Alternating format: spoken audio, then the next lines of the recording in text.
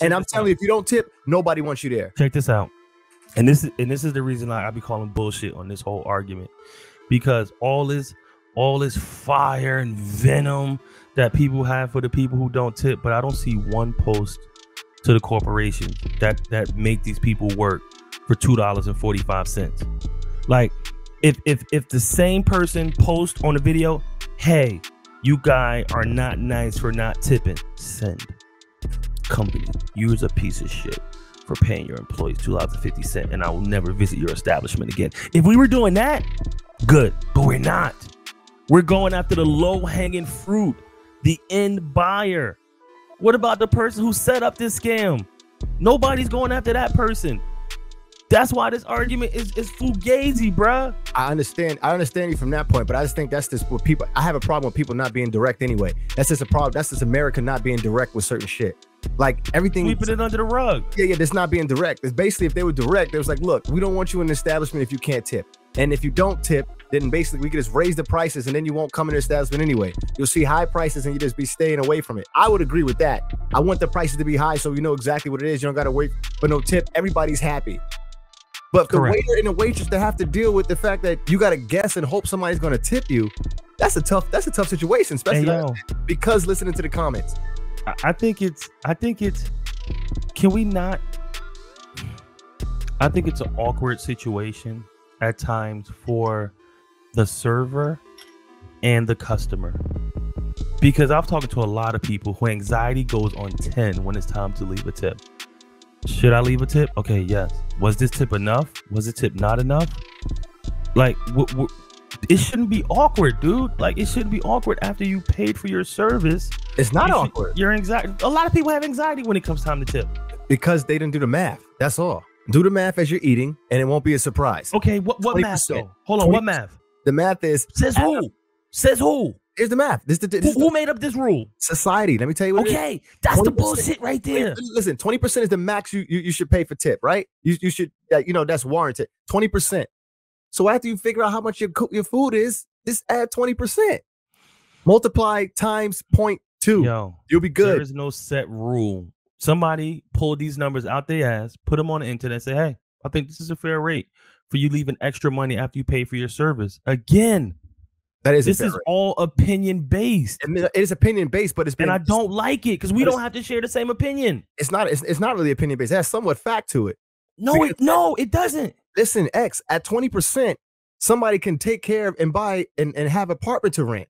I don't care. Yeah, that's the thing. That's what I'm saying. But that's what the salary. They got to make a salary. They got to make an honest living at 20%. That makes perfect sense. Well, they're not getting rich at 20%. X. I care enough that at this point I do tip. Like, I care enough to that point because I understand that sympathy. Like, I dig that. But what I don't dig is shaming people who choose not to tip. That's the only part I don't agree with. Like, let's not do that, because we don't shame the companies for hiring these people at $2.45 an hour. Like, you should not be able to hire nobody. See all this big talk you're doing, right? All this soapbox shit, right?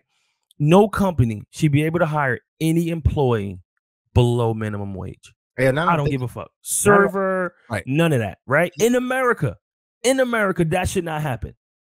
But nobody is hopping on that post. Nobody is ragging those companies. I disagree. But what you want to do is rag the person who's paying. I'm not paying no server $25 an hour. Why? I'm not doing that. No. So you want to put it on? See, and that's the brainwashing we done did to the people. That's exactly. I'm not paying you $25. You ain't worth $25 an hour. See, exactly. But you worth my tip. You worth what you could bring to my business, and you worth my tip. And you get a tip for that. Yeah. Bullshit. That's how it works. No. See, right there, bro, is the same mentality. The same mentality the corporation has. Like, bro, I'm not paying you $20, $22, $23, $24, $25 an hour. No. Even though, hold on. You make more than that in tips if you do it right. Hold on. Even though, right, one server, let's just say might serve 30 customers, right? Let's say one server, right, might serve 20 customers. Let's say 20 customers in a day. Average ticket price Say $60, $70, $80. Average bill in your restaurant is $80. This one server served 30 people. That one server made his worth today. He brought you in and served and made his salary for the day. You was paying him $20 an hour. He made $250 a day. He made $200 a day. He made his worth. Pay him. Pay him. See, and that's the bullshit, bro. I served over 30 customers. Average ticket price was $86 on the low end and probably $100 and something, $200 something on the high end. I've made my worth today. You just choose not to pay me. Yeah, I ain't paying you shit. See, and that's the effed up part. And again, I'm cool. Like, I cool. Dig it. That's the standard. I dig it. But let's not shame the people who don't want to play by those rules. It's all I'm saying, bro. Because we can sit here and acknowledge it's a fucking game and it's rigged. And if you don't want to play, you don't have to play because you understand how it's rigged. That's cool. Here's a problem with your philosophy. There's so many waiters and waitresses that are successful because of the tipping situation. Okay. They get good tips. You know, they're at the right restaurant where everybody's out to tip. You know, that's what they do. They understand that. And I like it working that way. I do. Because you're not, honestly, you're not worth $27, $28, $30 an hour to sit around. Why not?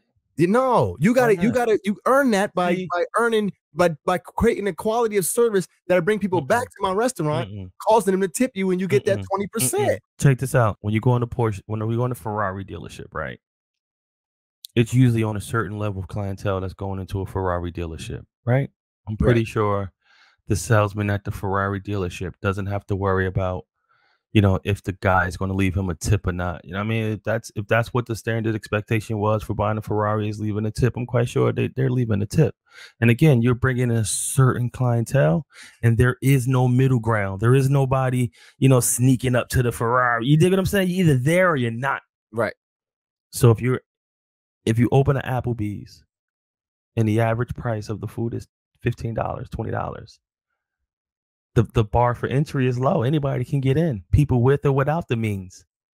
But if you open a 7-star restaurant and the average meal price is starting at $300, you change the level of clientele you're getting, and the probability for guaranteed tips goes to 80 to 90%, if not higher. I agree with you 100% for that. So basically you're saying, yo, get your ass out of Applebee's. Fact. and work at a better restaurant that's eliminating all the welfare people from coming to the restaurant. Yes. I used to stick my neck out just for them to turn around and want to see me bled out. Gotta keep an evil eye, they try to put a hex out. None of you can match the quality, you feel like thread count. Used to have a lot of fucks to give, now I'm fresh out.